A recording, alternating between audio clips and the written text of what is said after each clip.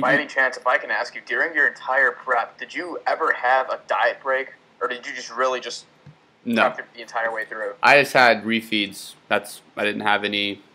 I didn't never go up to maintenance or anything like that. No. Do you think it was more of a time issue? Like, if you knew that time wasn't an issue, would you have considered doing a dieting break?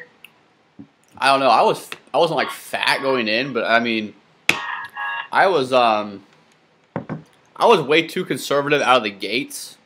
Like that, the first, when I was 24 weeks out or whatever, I was just like, okay, a pound a week, conserve all your muscle. When I probably could have got away with a lot quicker weight loss out of the gate, and then kind of, tapered that down closer to the show, as opposed to the way I did it, where I was pretty linear with my loss, and then even at the end, I was losing. There were some weeks, like 6, 8 weeks out, maybe even 4 weeks out, where I was losing over like a pound and a half, which is definitely something I would not recommend. I'd recommend that pound and a half, 2 pounds be lost, when you're at 15% body fat as opposed to 5. But I don't know if hopefully next time I prep, I will have a knowledgeable coach. So that would help. Like, I'm really looking to TNT and 3D Muscle Journey. Of course, it's a long time away, so a lot of things can change before then. But I say develop connections with them. I mean, I know Tyler Mayer personally, and I have to say he's a pretty awesome guy. So, I mean, if you'd like, I'll shoot him a message or something, and develop that connection. So at least it's not just like, oh, who are you? You're not randomly getting to know him throughout your prep. Yeah, it was. But I mean, yeah, I went a little bit lower with my food than I thought I would. But of course, never getting that lean before, I had no clue what I was in for. But I didn't really have any major stall points. I mean, there were only a few weeks in my prep where I didn't lose any weight. So I don't know if I'm just have a lucky metabolism or what.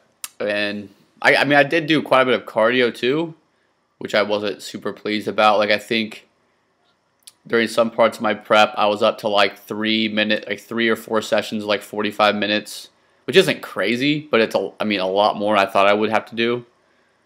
But no, I didn't take any diet breaks. I know Lyle talks about that, and if you have a lot of time on your hands, then that's totally different. But like I was saying, I was just kind of in that zone where I was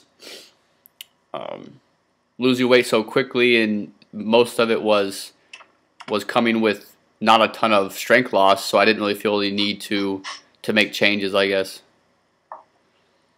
That's good. I mean, for many people, it just seems that they have trouble throughout prep. If they have a sloth metabolism, then they would have to engage in just hours of cardio, 5 days of cardio plus hit sessions afterwards. It just becomes a nightmare.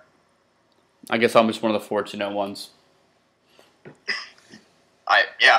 Considering that majority of people, I don't know, I just feel that some people sometimes put extra effort than they have to engage in at prep. Like, I believe John Gorman, who's a prep coach of Team Gorman, wrote an article kind of comparing how many options you have to drop weight as using the analogy of a gas tank. So when you enter prep, you're not going to obviously start off the gate with cardio, but if you have a sloth metabolism, that's kind of... Metabolism is a furnace. Then, like, if you have a sloth metabolism, then right off the bat, you're kind of going to have to engage in some sort of either a harsh deficit, or not harsh, but a bigger deficit than somebody who doesn't have a sloth metabolism would, or either engage in some sort of minimal cardio. Yeah, I want to say I've seen that video, or I've seen something like, I don't know who I got this from, but the analogy I was a fan of was not to use all of your kind of ammo at once. Like cardio is a bullet, and a deficit's a bullet, and hit's another bullet. You could even throw in like stimulants is another bullet, and you don't want to come out week 1 of prep and be doing 5 sessions of list, 2 hit, 500 calorie deficit, and a fat burning supplement. You know what I mean? You want to just use the tools as you go. Like milk your deficit for as much as you can, and then add some cardio, and then milk that weight loss for as long as you can, and then go a little bit deeper with calories, and then kind of that's how I pretty much did it with my prep. I just kind of did. I started with a deficit and no cardio, and then I would add a little bit of cardio when I stalled, drop calories a little bit. When I stalled, add a little bit of cardio. So I favor a more of a moderate approach with calories and in cardio. I don't think that a lot of people are like, well, I have my clients do a lot of LISP so they can eat more, but there becomes a point of like diminishing returns where 5 hours of LISP a week just so you can have an extra Pop-Tart isn't really worth it.